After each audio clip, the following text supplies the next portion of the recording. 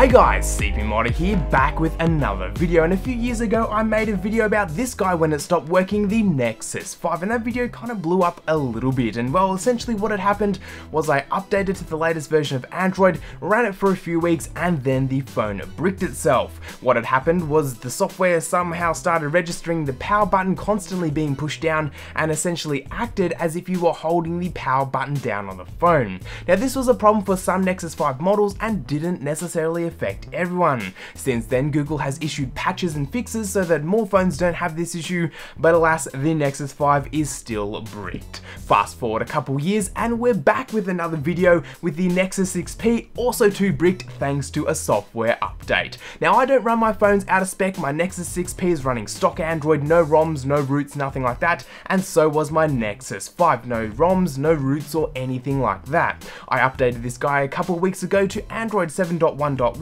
thought nothing of it, used it for a few weeks, and now it has stopped working. However, this time round, it's not the power button that is registering as being clicked, it is something else inside the phone. So whilst I don't necessarily have a solution in this video, I do want to warn other Nexus 6P users to be careful when using your device and running Android 7.1.1, as there is definitely this issue. Now if you are worried about this issue, there are a few things you can do to protect yourself from, well, ending up with a completely bricked phone and having this happen to your phone. First and foremost is back up your device. If you're running an Android device, chances are you are logged in with a Google account, so enable syncing to get all your data backed up. If you're a little bit more skeptical of Google services, you can go ahead and connect it up to a computer and use a piece of software to copy the contents on your phone to your computer, so if something does happen, you can then restore it back to another device. Lucky enough for me, I have already backed up this guy, so I haven't lost any data, but it is still a pretty disappointing problem.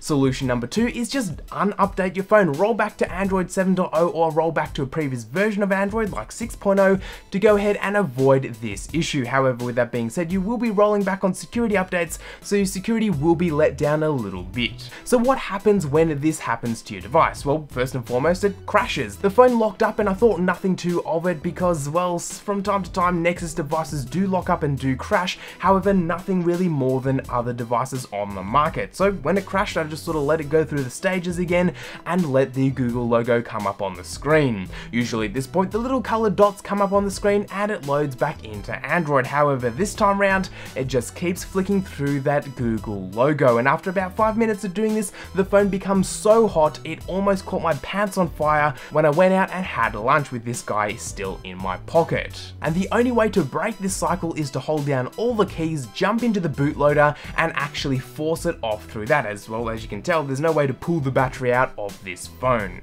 Now, as I am a bit of a tinkerer, tweaker, and like modifying computers and stuff, I always enable developer options and higher level developer sort of settings in my phones so I can access them from computers remotely if they're not working properly. For things like bug reports and getting logs off the phone without really needing to get into it, I do like having that. So I went ahead and plugged in my phone to my computer and it didn't even show up. If your phone does reach this stage, there's really nothing you can do at it. Some models might get to a stage where you can run a software unbricker and that will definitely work, but my guy is bricked so far to the point that nothing can actually save it. I tried running pieces of software that would supposedly unbrick the phone and nothing worked. Not even loading a stock ROM on there would work at all. The PC didn't pick it up and this phone keeps booting over and over. So at the end of the day, this video is a bit of a PSA for those of you who are running the Nexus 6P and are running the latest version of Android. Do be careful, do back up your software and maybe roll back a version of Android until this solution is fixed.